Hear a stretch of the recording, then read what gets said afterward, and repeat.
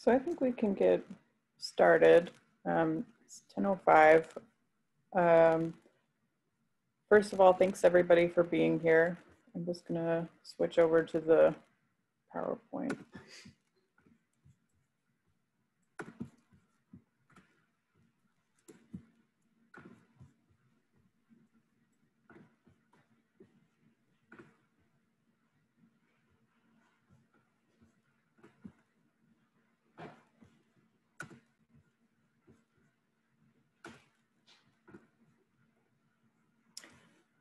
So thanks for being here.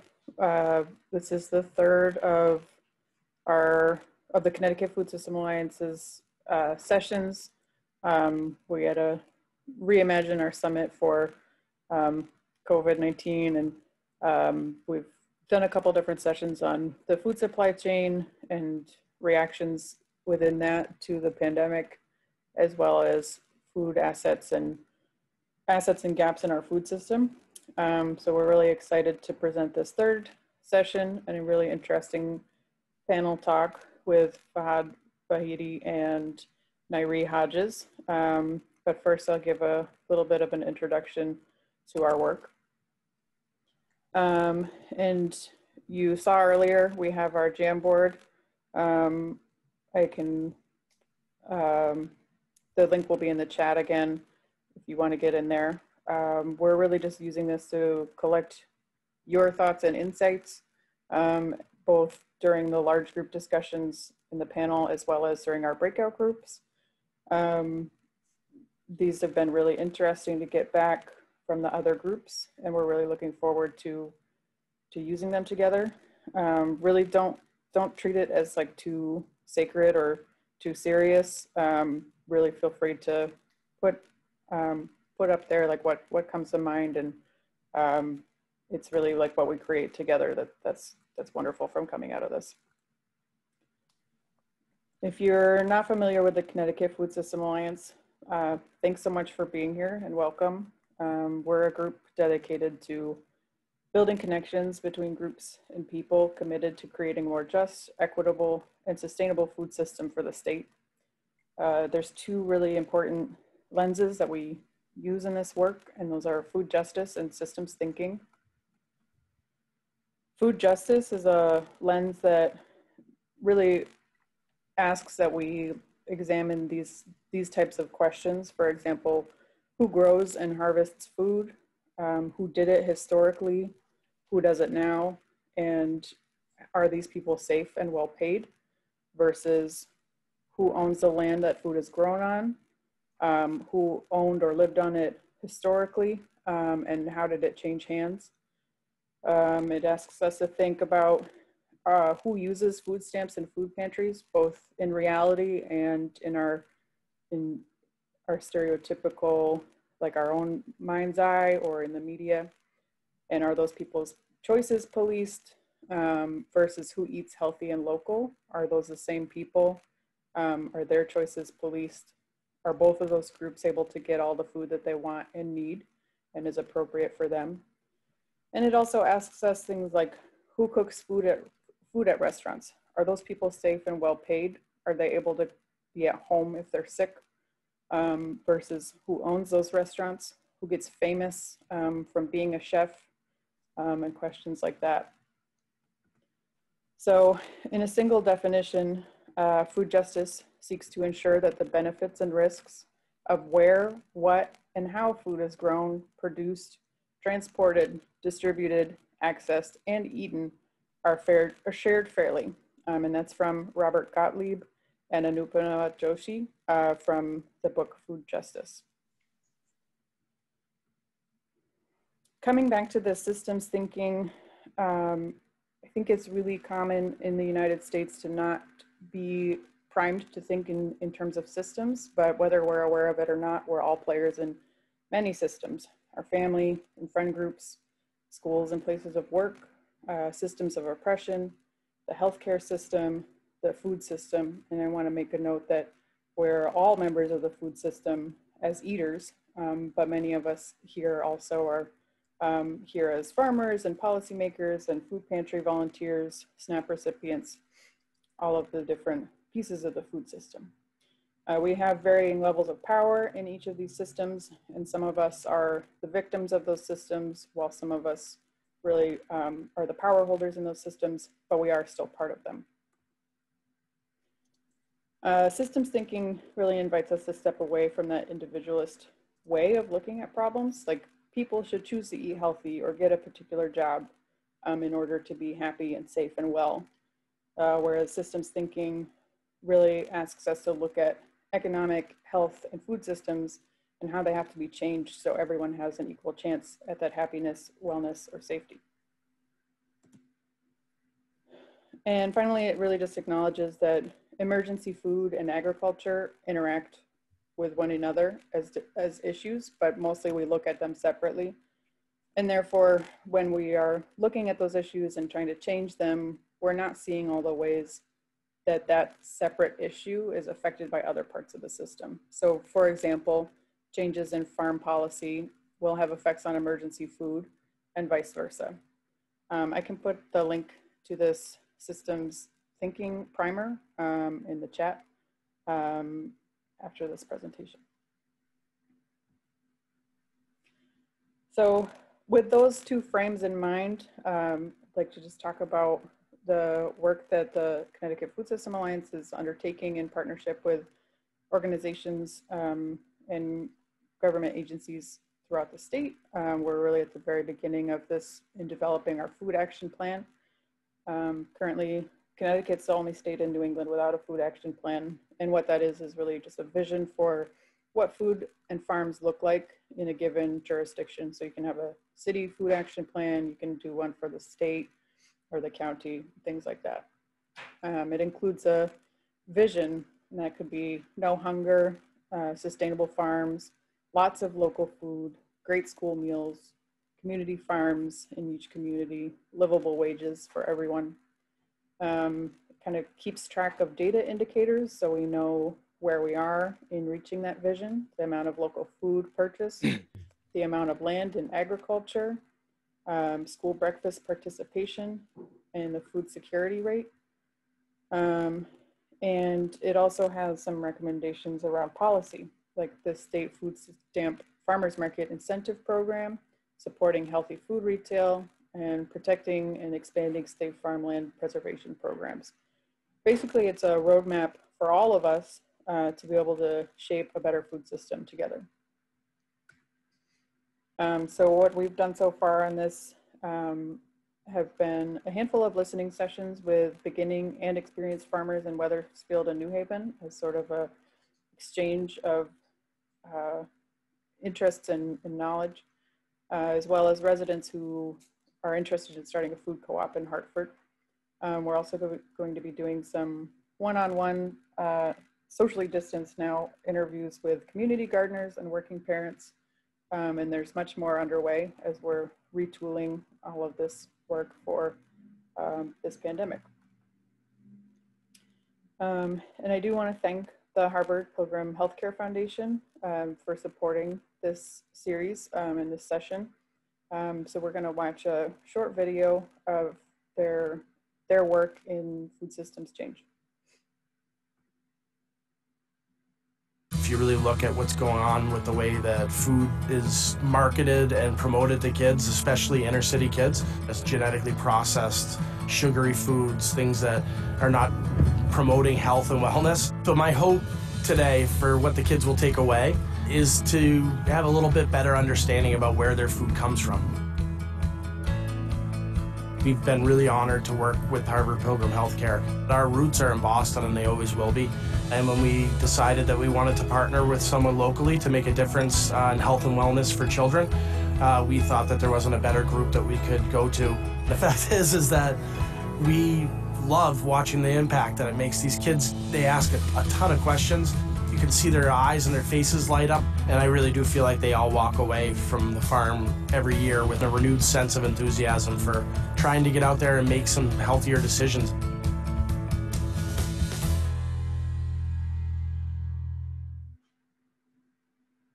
So again, thank you to the Harvard Pilgrim Healthcare Foundation, and I encourage you to check out their work and what kind of things they're funding, especially as we look into systems change work at in our own areas. Also want to thank the Quest and Leadership Greater Hartford group, and going to turn it over to them so they can introduce themselves. But they're going to be helping out with the facilitation, and they've really put a lot of input and feedback into the planning of these sessions. So Tanya or Tara, I'm not sure who was starting, but please go ahead. Thanks, Meg. Good morning, everyone. My name is Tanya Hazley. I am a Cigna employee, and I'm also participating in this year's Leadership Greater Hartford Quest program. Leadership Greater Hartford is a nonprofit organization that helps to develop business leaders throughout the Greater Hartford area. And one of the programs they have is Quest. It's a leadership training program where it's a 10-month program in which we divide into task forces to work on a project for the Hartford community. Our task force, and we have a couple of Quest members, Tara and Nikki in this meeting, work on the Healthy Hartford Task Force. We wanted to work on health and food related projects, and this is one of them. So we are volunteering to be facilitators in the summit. So you've probably seen our names scattered, and so we'll be helping with today's session and the next session as well. Thank you.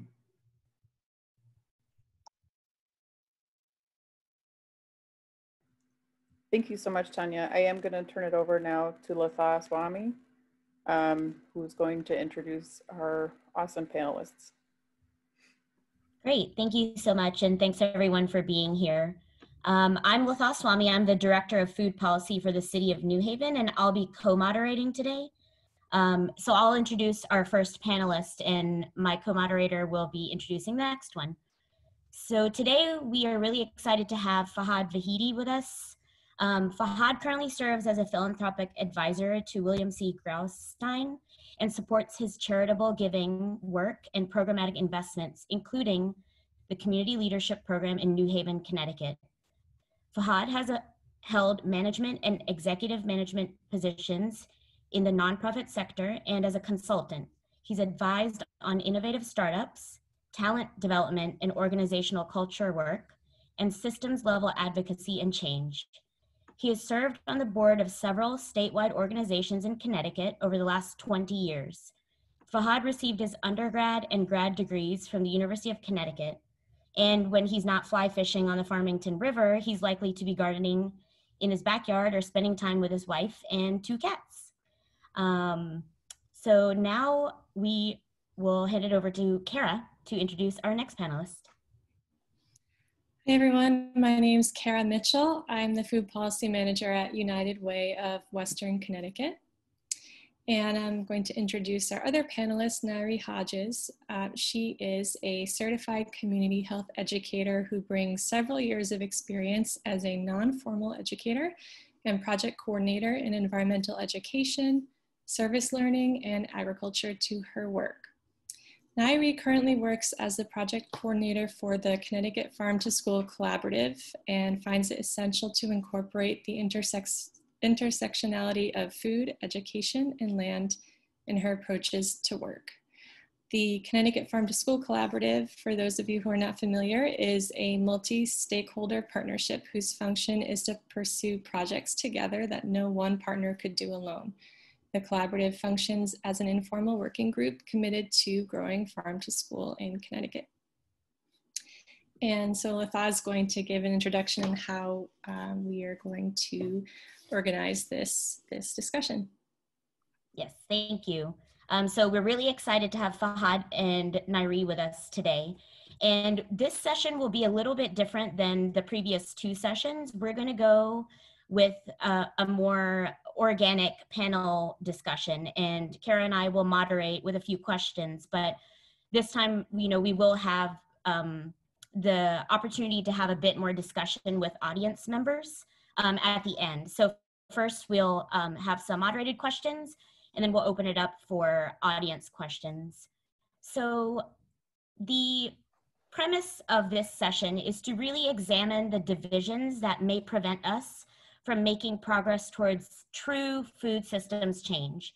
As Meg presented earlier, you know, there can be these false silos that prevent us from actually changing the entire system. So that, for example, we know that emergency food is very, very crucial. It's an important social safety net. However, how do we make that system change so that we can get more people to not need emergency food? How do we get them into a position where they have economic security, they have housing security, they have job security, so that the necessity of accessing emergency food is not as great? Obviously, we know that the context is very different during COVID, and we've seen a lot of these things highlighted because of people losing their jobs, because of people having precarious housing situations. So this only shows us that these false silos between food security and housing security are just that, false, that they are actually connected, and that food systems work is something that we need to tackle at a systems root cause level. Another example could be the way that we talk about food and agriculture as separate.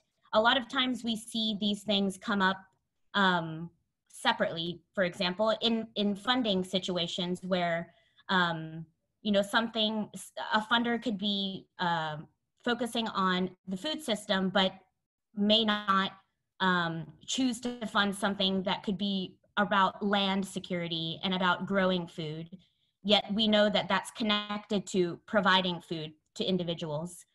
So I just wanted to provide a few examples before we got into the discussion and connect that to the systems thinking intro that Meg provided. And so we would really like to focus on these divisions and how to overcome them. And I'll hand it over to Kara to kick off the discussion. Okay, so the first question for our panelists is related to systems change that Fahd was talking about. How do we bridge these divisions that prevent us from collaborative change? Your mind. Nyree, do you want to start? Yeah, sure. Okay, I'll start. Yeah. All right, so good morning, everyone. I do have some thoughts around this, around kind of bridging the gap. So similar to what Fahd was saying, I think as far as emergency food and kind of like the COVID-19, I saw a lot of mutual aid funds that were popping up from a lot of grassroots organizations. And I think that the grassroots organizations and kind of like the state policy around like protecting marginalized communities and them not needing emergency food. I think that these grassroots organizations have kind of filled in the gap where, I guess you could say, like where policy has failed us. I don't know if that's problematic. People might disagree with that, but those are kind of my thoughts. But I do notice that there are a lot of silos. I'll even say that within my work, I work with the Connecticut Farm to School Collaborative as a project coordinator, and I realized that the people who are in our rooms, we're collecting information from a lot of farmers and food service directors, non-formal educators, teachers, and people from many different organizations in Farm to School. But the information that we're collecting is very different from, let's see, like the Northeast Farmers of Color. I noticed that when I'm in a room with folks who make up that organization, and it's not based on solely Farm to School, but the conversations are very different. where they're talking a lot about land reparations, and we're discussing like cultural relevant lessons around like Haitian like poems, and respecting the land that you're on. So it's really interesting because we're collecting different information based on who's in the room. And then of course, as time goes on, I see funding that's brought into these rooms, and they get used in very different ways. So I think that's one way that kind of like these silos live, and division is happens. Thanks, Nyree. Probably should start with the context and some disclosure. So I get to work in a really privileged and niche position to represent the interests of family. It was Bill Graustein and Jeannie Graustein. And Jeannie, when she was alive, was an incredible force in environmental justice and had worked in state with the Archdiocese in their social advocacy and social justice work. And that was my introduction to environmental justice. And of course, if you're into environmental justice, you have to be able to talk about food. And so that was my entree in. So today, I represent the interests of the family as individual donors, and I get to work with Bill, who's had a sustained presence in New Haven and across the state and also national circles. And but I get the privilege to work as a person and not as a sort of an institution. So the philanthropy that I'm going to be referring to today is based out of family philanthropy, unrelated to grant making. These are donors who are invested in justice work, equity work, and are committed to providing resources in the community. And another disclosure for me is that I'm representing myself here today. So although Bill and I agree on 99% of the time, I think it's important to say that what I am sort of talking about represents my own sort of opinions. And so I'm happy to share that with you. So thanks to Kara, Letha, Megan, Marcella for inviting me. I have to say there's so much expertise in the room. I've noticed some of the folks here in the Zoom call, and I'm looking forward to the conversation. The questions around bridging and collaborative change, and you know, what automatically comes to mind for me in these two words of bridge and collaborative change is the host of possibilities that we have seen some of those come to play in COVID-19, which at many levels is a stress test for the food system. But there's also something else that I think is really important, is that it requires some truth telling that's at the core of redesigning systems that we can all be proud to work towards. You know, silos are emblematic of the very design that's been reinforced, replicated, structurally, politically, put into place and through policies and programs. And they're fundamental narratives and values and mental models that have shaped systems that we have today. So the question that I would pose are efforts to bridge and collaborate intended to reinforce a design that sustains a ecologically harmful practice, exploits labor, and is overrun and concentrated in the hands of big agriculture corporations. And it's producing a type of food options that neither affordable nor healthy for millions of people in this country. So there's some fundamental analysis and conversations that need to have around bridging and collaboration. And I suspect that there are many on the call today who can talk a little bit more about the design of systems that we want to create that we can all be proud of.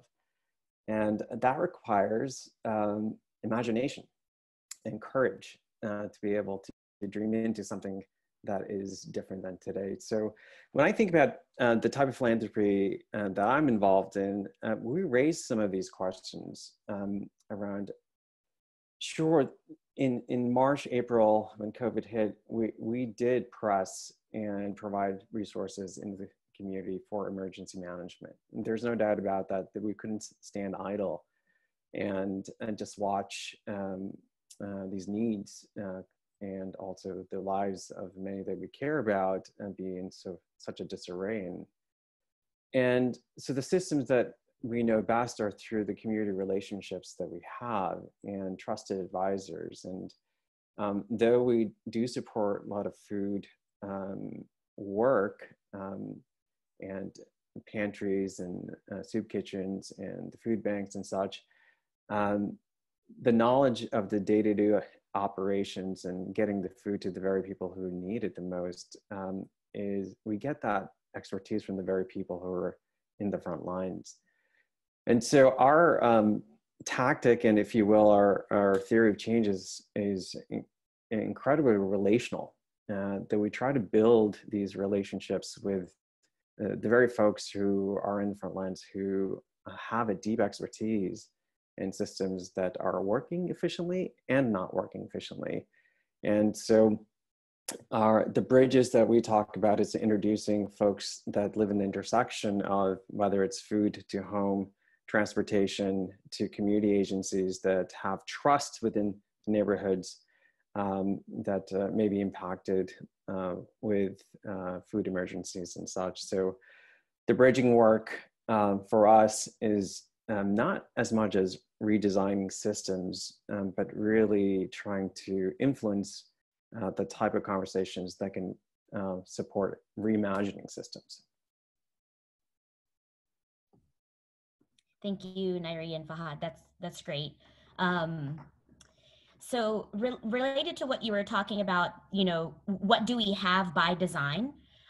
In my time working in food systems policy, and this might be a slightly repetitive, but maybe we can dig a little bit deeper. It does appear to me that it's, often easier to obtain funding for programs and discrete events than it is to obtain funding for long-term policy or even grassroots advocacy. So I see this kind of, dissonance between what funders are interested in putting money into based on like timelines of reward or result. So I'd like to ask both of you from your respective viewpoints, do you observe these patterns as well? And, what are some of your thoughts around, they could be personal thoughts around how that kind of impacts what's happening? Is there potential for change? What are you seeing? And maybe we can go with Nyree if you have thoughts, and then to Fahd. Okay. So some examples that that first come to mind for me aren't examples that are like primarily in food and agriculture. The first thing that and I'm just speaking from a personal viewpoint off of like what I've seen as far as like programs getting funded. I noticed that in the communities that I've been in, so I'm going to speak when I lived in Bridgeport, and I used to volunteer with Make the Road Connecticut. And if you guys don't know, so Make the Road Connecticut is they are an organization that works with undocumented families. So they work with them when they're just like coming in and resettling. They work with them to help them get lawyers for court cases. And it's also really just a community space for people of color who are undocumented, or if you want to use the term, an immigrant to come in and kind of just like have a host, like have a community. So Make the Road Connecticut realized that there were a lot of students in Bridgeport who didn't have safe pathways to get to school. So they started putting these kind of like sidewalk like pathways, and what they would do is they would paint them in really cool designs, and it'd be all the way from like Main Street in Bridgeport through side streets, all the way to like a high school or an elementary school, for students to like safely get to school, because the sideways in Bridgeport just weren't safe. And so they worked with the city council in Bridgeport a lot to try and get this funded, and also to get the paint permanent. You know, they wanted permanent paint, so the students can, you know, have a pathway to get to school where the rain wouldn't like wash out the paint. But the city kind of kept telling make the road for years. I think this went on for like 2 or 3 years, where they kept telling make the road like, I'm sorry, you guys can only use temporary paint. And it was really beautiful. They would get community artists to come, and they painted these great designs. And you should have saw the students when they walked to school every day. It was a really good thing for the community. And it's not really related to food, but it felt like it was a system that was being redesigned in a sense, because students were feeling a lot safer in their own communities because they knew that pathway was for them. And every time it would rain, it would just wash out. And after a while, it just wasn't there anymore. And I'm really not, I didn't have the time to continue to go to meetings to kind of figure out like the formalities as to like why this wasn't getting funded. Like why I just wasn't getting a permit, I think, for the sidewalk paint to stay. But it took about 3 years, and I think it just happened like a couple months ago where they were able to like get granted that sidewalk paint and those pathways for students to get to school. But that's just like one example where I noticed something temporary, or just kind of like a temporary program, is more likely to get funded than a long-term policy or like a long-term permit, especially when it's redesigning a system. Mm-hmm. And there are a lot of personal reasons as to why I think that. And then kind of if I just like went off of the head, it would just be like, pew, pew, pew, pew, pew. Like this is what I feel. Mm-hmm. So I don't have anything like concrete as to why that happens, but I'm interested in seeing what you think, Fahd. Well, I mean, the question is a really live one for philanthropy. There's no doubt that philanthropy as a whole needs to really look deep within themselves and how and where they either sustain a system that is not working or get in the way of systems that are working. And the question is an interesting one. Yeah, I think you're absolutely right. I think there's a bias towards programs. There's no doubt about that. And it creates in systems design, where you think about it, it creates just a really particular type of expertise that gets developed in philanthropy, because you have program officers and grant managers, and they're focused on the types of programs, and they have program evaluation metrics. And so the expertise builds on how to be able to evaluate, analyze the relative impact or the dynamic impact of a program on a community. And so in a lot of ways, as we sort of look at stocks and sort of evaluating companies, we start evaluating programs as the things that we want to support. And if we were to back away from sort of thinking through this and being a bit more imaginative around the types of systems that we want to change, you have to take a position. It certainly can't be neutral on issues that matter. And philanthropy has a tradition of being perceived as neutral.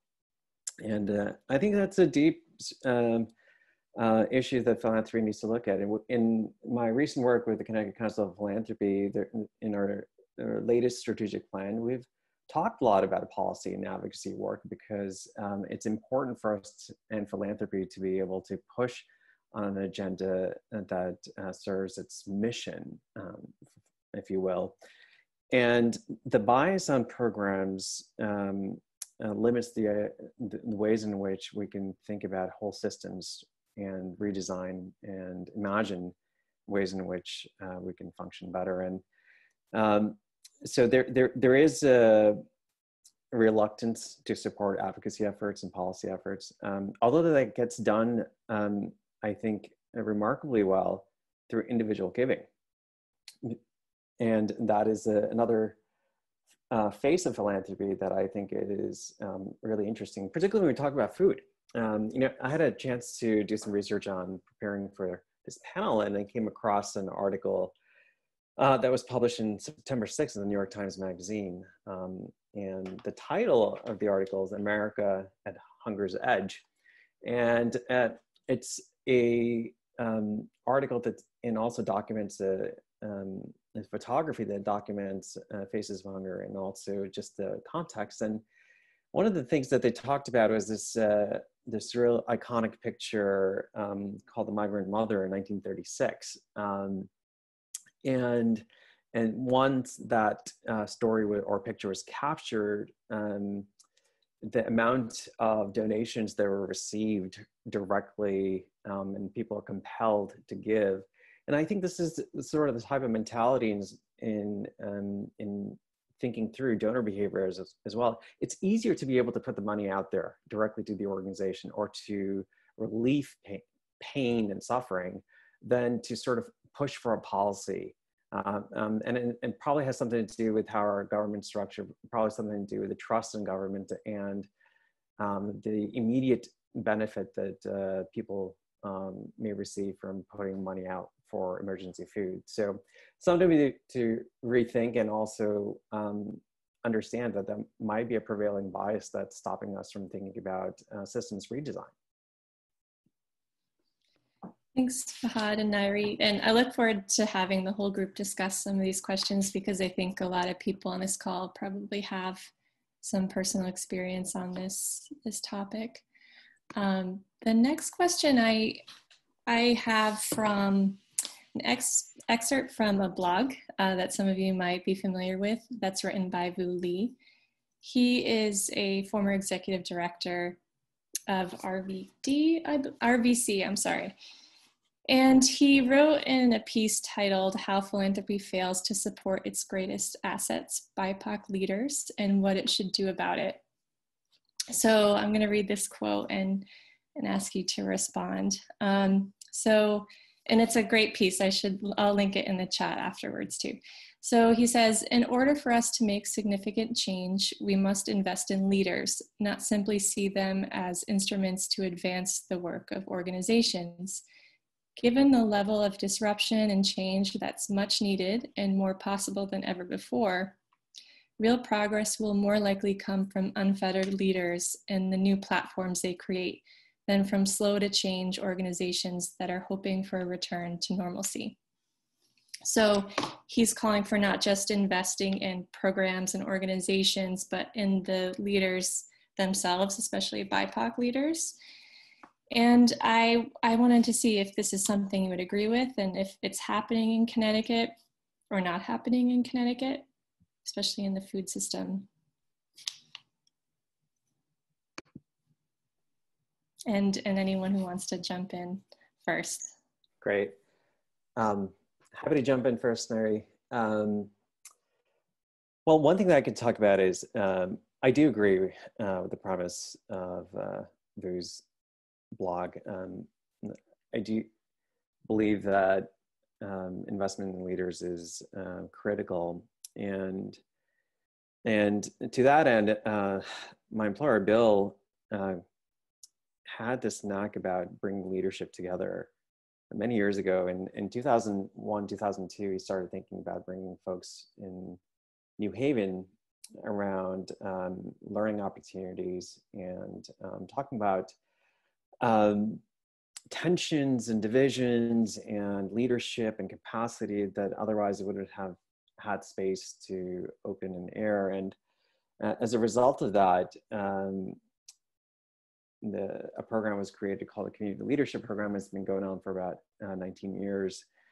And this is where I met Latha and had an opportunity. I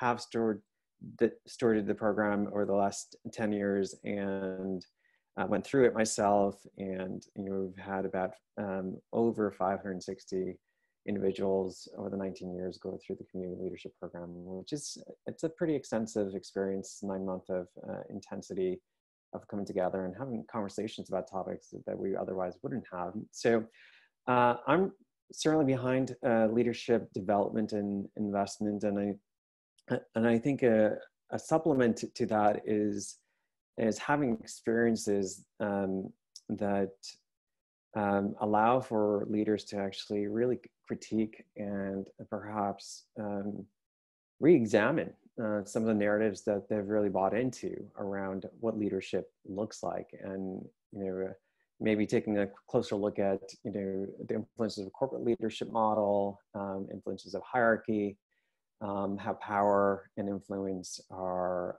live in organizational life, how to be able to build relationships, interpersonal communication. I mean, all of that is really important, because the type of leadership I think that is required, and particularly if you think about food justice and food systems, is the cooperative type of leadership that allows for these interdependencies to generate the type of results that we like and we can be proud of.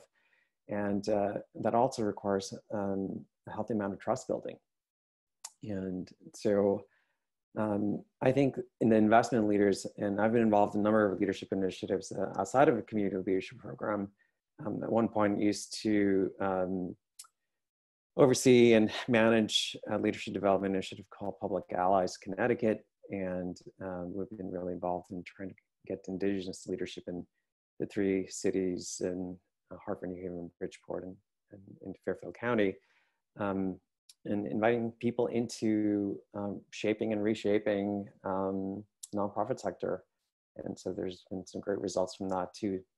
Nyree, what would you like to add to this?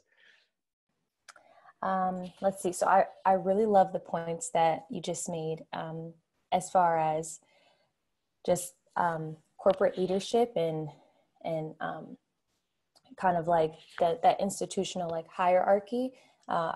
I do remember I was a part of a fellowship called Young People for my first year out of school, and I learned a lot about professionalism and kind of how you have new people, or people of color who are coming into mostly predominantly white institutions, and it's almost like the way that you would lead or a person of color would lead their community, whether it's doing grassroots organizing or community organizing, or you're going out and you're surveying your community, and then you report back to this nonprofit organization that a lot of agriculture organizations in Connecticut are not as diverse as they are now from what they used to be. So I think I do see that getting better, but basically I think that sometimes leaders who are not of color will sometimes like assimilate your leadership into a way where like kind of like into this professional way that have been taught. So it's almost like you get this title being like their urban agricultural community liaison or something like that. And I've seen these stories come up a lot in food and agriculture, where people of color will like get these roles because they're the best person to go out into the community for that nonprofit org. And they're the best people that can, like, you speak your community's language, or maybe you're from this community and you live in this community. So you understand like how not to be, corporate, or how not to like kind of like intimidate people the community who you need information from to go back to this nonprofit org. But I do see that kind of like running down on a lot of BIPOC leaders, because it's almost like you're telling BIPOC folks that they don't have the tools to lead their communities in the way that they would, kind of like without having to go through this corporate or like professional way. And it's something that I've experienced working in the nonprofit sector. It's definitely not something that I'm experiencing much anymore, but I do think that there can be a lot of room for, just like Fahad was saying, even just like trying to pull in Indigenous leaders and like within those 3 cities, like these people, they do exist. And I noticed that we, sometimes we kind of like pull the same like token people of color almost. It's like, you know, you have a few people in a community who are folks of color, and they're doing this thing, and then we want to grab them to be the spokesperson for this, or grab them to like to show I don't know, to show up for the organization somehow. But there are a lot of people who are interested in this. There are a lot of people who are doing this work, but perhaps they don't have bachelor's or master's or doctorate degrees, and they don't speak the same, I don't know, like the same, like maybe like terminologies that we use, but that doesn't mean that they don't deserve to be in the space. So I also think that maybe we can start doing a lot more targeted outreach too, to bring in those people who like we wouldn't normally see that, you know, to be a part of the space. So I just want to add something related to it. It's not, you know, there are a lot of practices in corporate culture that I think are really valuable, and it's not to bash sort of, but what we're sort of referring to is the dynamics of power and how that's played out in organizational life. And one of the lessons that we keep learning in philanthropy and in community work, and prior to my work in philanthropy, is that the people who are closest to the very issues that we want to impact are the best sources to influence the design. And I think at some level, organizational life and community life, we forget that, and to be real inclusive of people's input is really important. So I think development of leaders, I think, has a multiplier effect, and we can certainly take on some organizational challenges, perhaps even systems challenges. But it starts with the people who are willing to stand for something that they believe in, and also to work really hard towards it. And I think that can exist in all sectors. Great, thank you so much. So related to that, you know, what you just ended with, oh, sorry, something with my computer. So the point that you just ended with relating to different sectors, I'm curious from the comments that both of you have made, you know, what kind of solutions can we pose to how we can create an ecosystem that supports these relationships or leadership development across sectors in order to build movements? So, you know, going back to the concept of, you know, housing is related to food security, you know, advocating for a thriving living wage is related to food security, and food systems. Land reparations is related to food security, you know, the points that Meg made about who owns the land, who's working the land, things like that. So how do we move toward cross-sectoral relationships and create that ecosystem so that funding is not siloed, conversations aren't siloed, and we aren't talking in vacuums all the time? Yeah, it's a provocative question, Lata, because at some level, it goes against some of the deep principles and narratives that perhaps are in play in a free market system. And you know, my experience as an immigrant here to the States, you know, our family moved here in the early 80s. One observation I could just say out loud is that in America, I've learned that people like a good fight. And we're drawn to tensions, we're drawn to competition, we're sort of in that. And I admit I'm one of those as well. But, you know,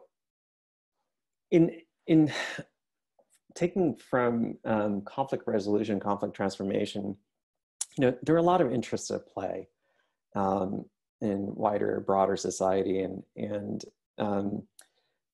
a person that I follow is a Mennonite scholar and conflict resolution expert, John Paul Lederach, and I've read some of his stuff, and he talks a little about the capacity for unusual people to develop a relationship is one of the key factors in cooperative work, and I think we're beginning to turn a tide on this, where people are beginning to realize that we need more people at the table to influence the type of work that we're into, and while we may have divergent interests, if we look at a short-term timeline, but in a longer scale, cooperative working environments and cooperative thinking and design are really necessary, because the long-term outlook on, let's say, food and extraction of resources from the earth and the type of way that we produce food doesn't bode well for anyone. And so I think it means that we have to have the capacity to have a relational field, develop a relational field, and to be able to listen to each other in ways that we probably aren't doing right now, and to come together. I mean, even in some level, businesses get this, and I was just doing some research on a group, an association called the Business Roundtable, that is made up of one of these leaders who you may know well, or these iconic leaders like from Apple, Microsoft, and various others. And they had a really, last year, they had a really interesting turn where they started to focus on, what is their responsibility to the greater society, and started thinking about changing their language around, what's really important, what's priority. And I think these are the ways in which we can actually start developing a framework that people can get, people can support, but also having some critical conversations, what's really fundamentally important. Yeah, I'll piggyback off of Fahad. I completely agree. I think having those conversations about what's fundamentally important is essential. I have noticed that there are a lot of rooms that, like, Connecticut is a very small state, and I know we're probably not talking about just Connecticut, but I will say that there are a lot of folks in Connecticut that it seems like we're all working towards the same goal. And sometimes when I'm in a room, I think to myself, like, wow, we're talking about this, and they're talking about that, and it would be great if kind of like these two rooms can conjoin. And it really makes me think about just like this new age that we're in, because of COVID-19 and because everything is virtual. I think we have more of an opportunity even to start working together and start pulling more groups together to start to do this work. But as I said before, I also feel kind of like in the same breath that our priorities are just, I've noticed that I think that they're very different.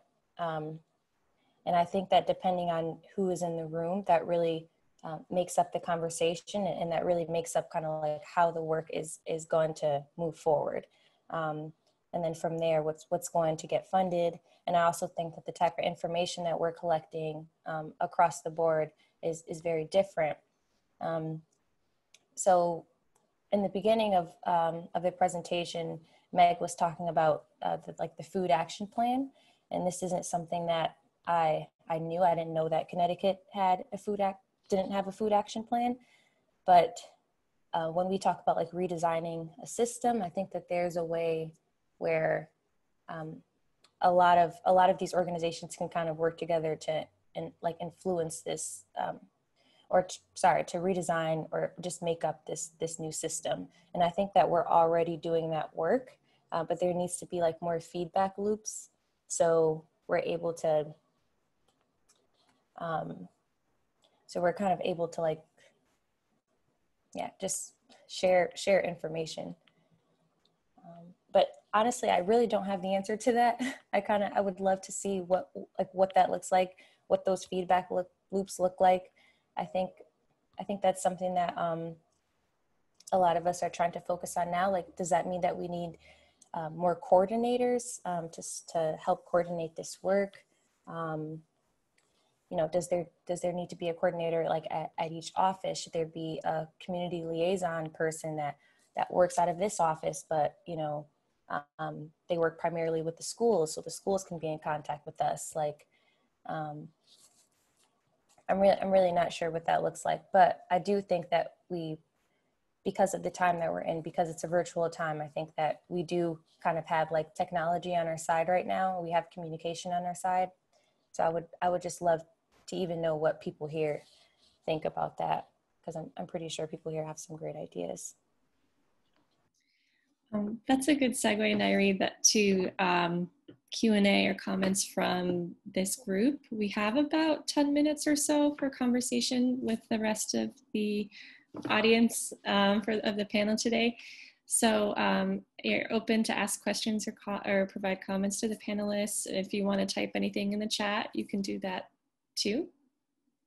So we'll open up the floor, the Zoom floor.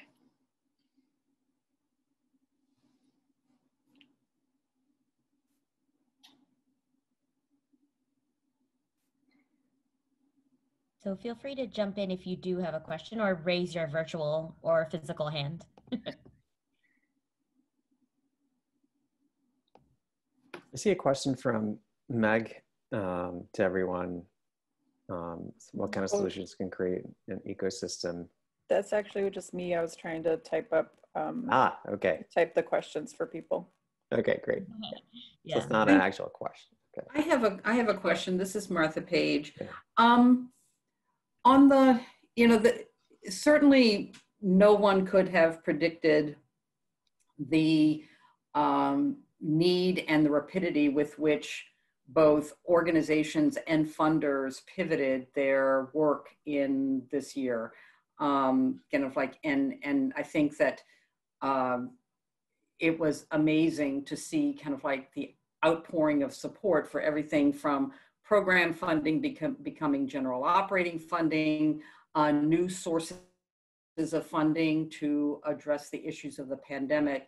But at some point, we are all hopeful that the emergency ends and we move into a period of time where it's more recovery, more building for the future.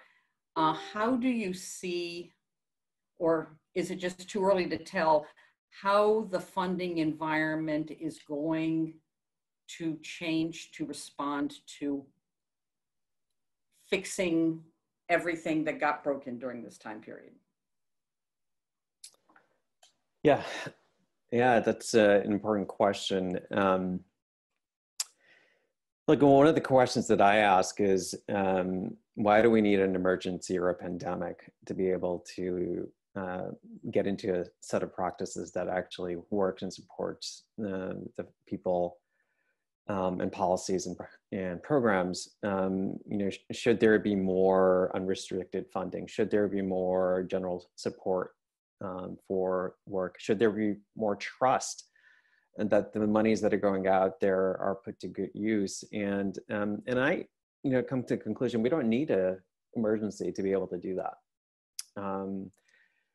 And at the same time, I have to say that the sector, and I'm talking about the nonprofit sector here, has done a remarkable job with its capacity to be able to, if you will, using a boxing terminology, like punch above their weight.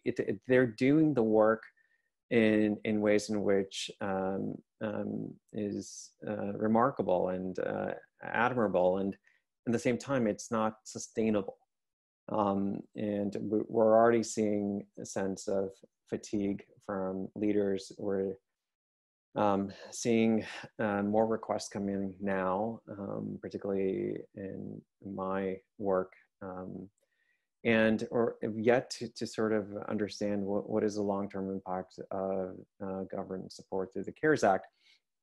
And the reality is for us in philanthropy is that we can't compare to the funding and supports that the governments provide to local economy. I mean, philanthropy just rounds out at some level and we sustain at some level. So there has to be a fundamental question around what is the responsibility of the state to its people, and that is something that I think is a question or conversation that's waiting to be had.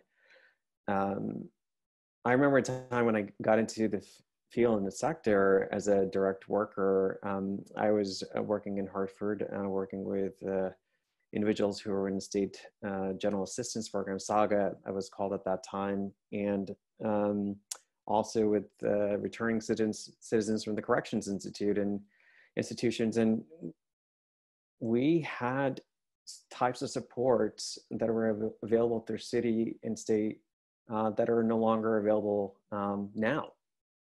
And so in my experience in being in the sector in Hartford and a number of other cities in Connecticut, is the types of safety nets that are available are really the responsibility of nonprofits that are now become the de facto safety nets. And I'm not sure if that's the type of community we want to build around. And one thing that we learned from COVID, and particularly around food, is that efficient systems are not necessarily resilient systems, and that we can have efficiency at a level that if something breaks down, we have a crash. And we saw that in the delivery of food. We saw that when Wayne from last presentation talked about was that when the donations from the corporations stopped, we had a shortage. And if 70% of the food going to the food banks is coming from corporations, and that doesn't happen, we have a food shortage. So efficient systems doesn't necessarily mean the resilient systems. Efficient means that they get the job done in probably the least sort of resource way. But I think we need to start thinking about resiliency and building that. And I think government plays a big role in this. This is Jiff. Could I jump in on that real quickly on what Fahad is saying? Sure. I was just thinking, listening to you, Fahad, that I think the National School Lunch Program is a really awesome example right now of resiliency in a government program. And I think I just want to raise that up and point to that as an example of where a program works, and it is a nationally funded program with incredible amount of state resources invested in it as well to implement in the state.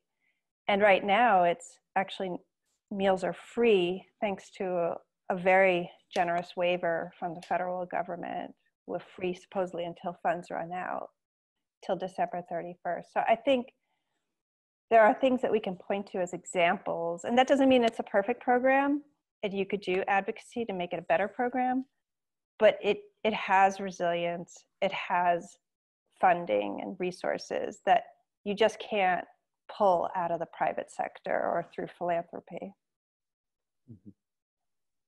That's a great example. Thanks, Jiff.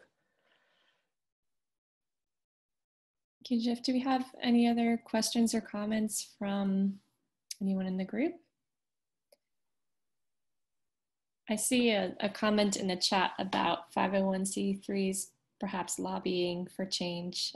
Did anyone want to speak to that?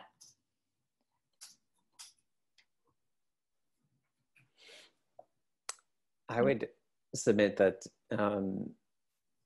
yeah, there are a lot of ways that people can influence and educate. And Connecticut's a small enough state to be able to get to Hartford and really influence the elected legislator and the legislature. And on top of that, we also know that folks within the food systems, folks that are organized labor, if you will, at point, or other entities can influence legislation and policy, and they often do to their advantage. And the general public, I think that's one area that I'm concerned about. It is that the education of our food system is critical to organizing the citizenry around it. And I think that's an area that is beginning to happen more, at least in my time in Connecticut. And there's some really thought leaders in Connecticut that are able to do this. I had a chance to meet with and sit in a workshop with Leah Penniman from Fahd Farm. And I mean, she's an incredible leader in that, and really looking at revisiting the history of how the food systems have developed. So I think educating the general public at large is also a key priority in influencing the system that we have today.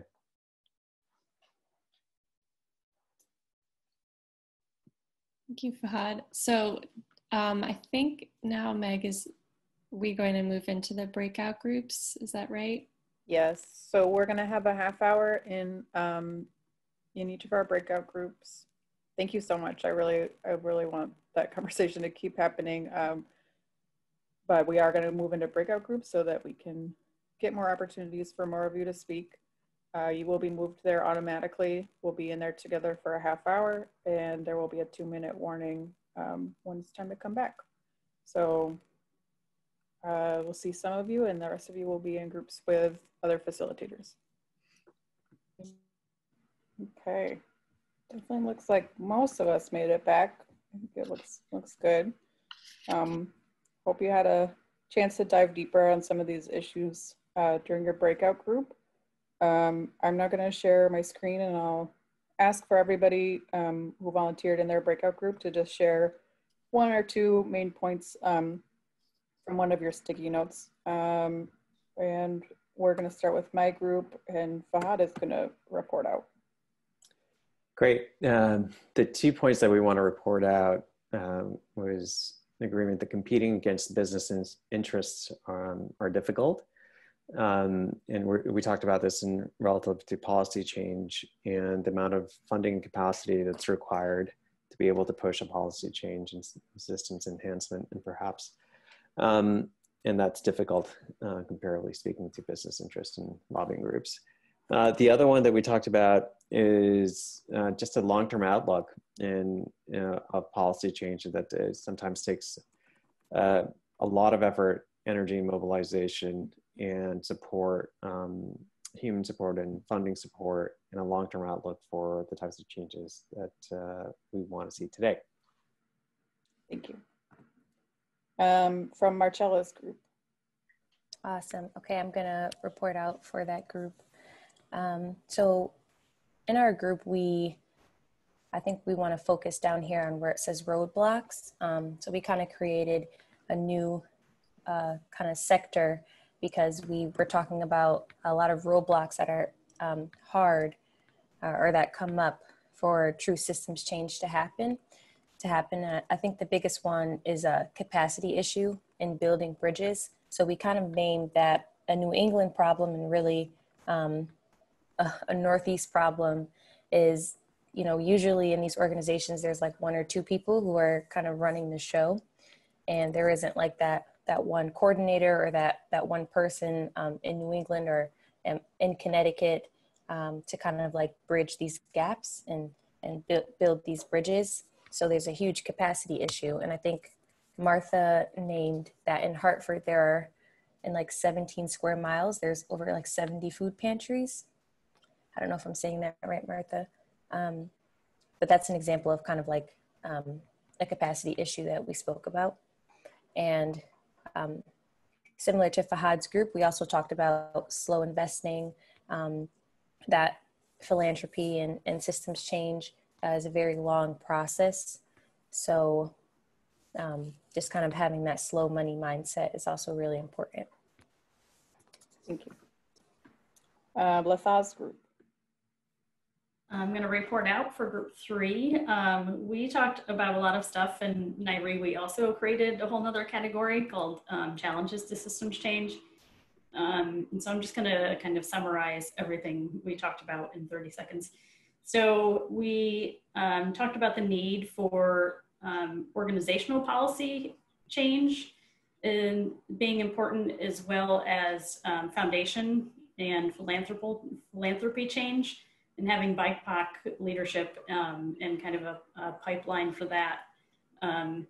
And how there's a general need for 501c3s to have training in creating policy and advocacy work.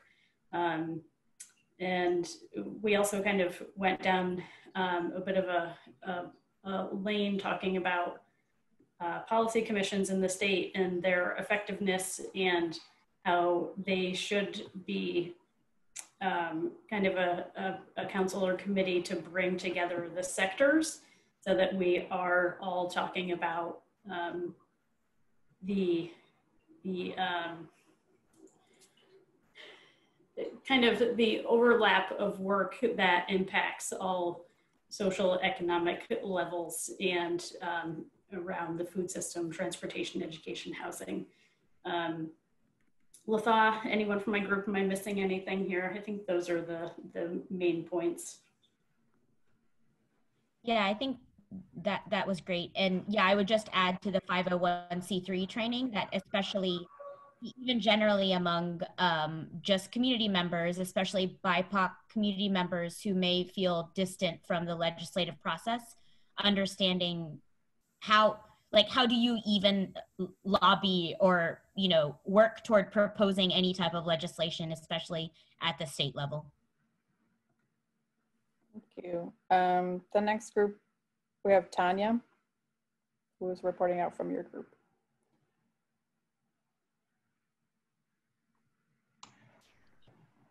Not sure. Is that my group? Yep, that's you, Val. Okay, sorry. Thank you. Well, we talked about what would motivate people to do food policy advocacy work, and most people are already doing that. But in terms of motivation, part of it is to address white privilege and the awareness that land has been taken from people, indigenous people and others. So how do we get land back? We may need to talk to the landowner and try to push that agenda. We also talked about getting more involved in state policy, having conversations that lead to an idea that then creates policy, and involving those who are closest to the problem. In terms of obstacles, we talked about difficulties in getting funding as a lobbyist, that donors may be reluctant to do this. Foundations often don't donate for lobbying, but this is very important. Again, trying to reach out to individuals to do this. And we also talked about how lobbying doesn't necessarily mean being present at the General Assembly, but using the contacts that we have with representatives at the state level or, you know, city or town level to let them know what we're thinking and what we want. So I hope I covered everything. And if I didn't, please jump in. Okay, thank you. And the final group from Tara and Kara's group. Yeah, so our group, to start kind of talking about what motivated us to start working in policy advocacy work, kind of a common theme that was echoed was like working in the nonprofit sector and kind of the continuous like need to just keep finding funding sources, and that, yeah, I mean, relating back to our earlier conversation of that they are like predominantly focused on like a discrete funding project. And so kind of how can policy be in part leveraged to have like a longer term solution and stream, so that these nonprofit organizations are not required to keep developing these new projects to be funded and following these like defined metrics for evaluation. And then we kind of were asking like questions within policy that we would want to advocate for and address, such as like, what do we consider a food secure state, and using policy as a way to kind of make a more integrated system of like addressing the linkages with food policy to issues such as transportation and housing and greater economic security. And then in terms of resources, another thing that we were talking about are like foundations that are starting to kind of highlight this work and work at trying to fund organizations on this more food systems level. So organizations that were mentioned were like the Robert Wood Johnson Foundation, the Waller Center, and Rockefeller in their Food Vision Prize. So yeah, those were just kind of examples that we knew of more systems change funding. Thank you so much to all of you. I did just want to note, I know that these are very busy looking, but you have the link to this permanently, and you will be able to zoom in and like read these different sticky notes. That's the advantage of doing this virtually. These all exist as text rather than trying to rely on handwriting, which can be a mixed bag, especially for me. And now it's gone altogether. But you will be able to, yeah, you'll be able to check this out and dive into it. So if you're feeling a little overwhelmed by the small text, don't worry, it's all there, and it's there for you permanently. So I did just want to wrap this up and thank everybody for participating. Thank you so much to Fahd and Nyree, and also to Kara and Latha for moderating and contributing during that panel. Really appreciated it. And thank you to all of you for really putting together and combining these great different slides. It's just each one of these Jamboards has just been really excellent coming out of all of this. So I did just want to take a little time to say, we don't want this. I mean, 2 hours was always like absurd of us to think that we could cover funding and policy all in the little 2 hours. But we do want this to be an ongoing conversation with you. We are looking, first of all, to conclude this summit itself on October 7th at 6 p.m. And hope you can join us. But after that as well, we're looking at how to reconvene each other coming up, like in January.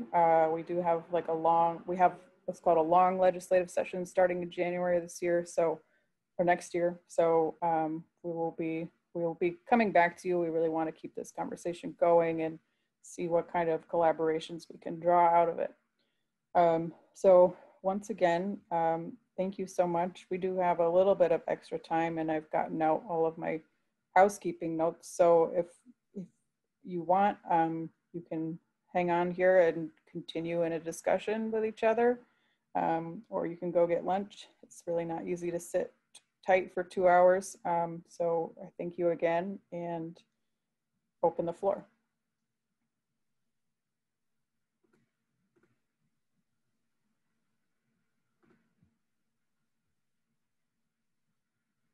And if we're all ready to go, that's fine too. So you'll be getting all of these documents and the PowerPoint and all that stuff in your email. So we really hope to keep this conversation going. Thank you again for being here, and have a great afternoon. Well, thank you, and thank you to everybody who participated in making this happen, because it's all important conversations.